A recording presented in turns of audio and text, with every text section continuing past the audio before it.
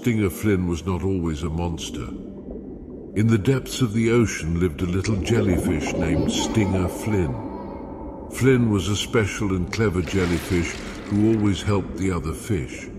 Flynn had an amazing ears and could hear when hungry sharks were coming. Stinger Flynn warned his sea friends of the danger, and they had time to hide. The sharks hated this jellyfish because it made it impossible for them to hunt fish. One day they decided to teach her a lesson. The sharks gathered in a pack and chased the little jellyfish far away from its home. Flynn found himself all alone and had a long way to go back. Stinger Flynn didn't give up. He overcame hardships and adversity on his way back home. When he returned, he saw something terrible. All of her sea friends had been eaten by sharks who were laughing viciously at the poor jellyfish. Stinger Flynn could not believe his eyes. He was shocked and deeply saddened.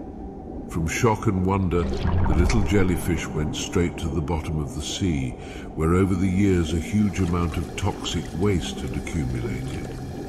The little jellyfish was not seen for a long time, but when it appeared, everyone was shocked. It was no longer a small jellyfish.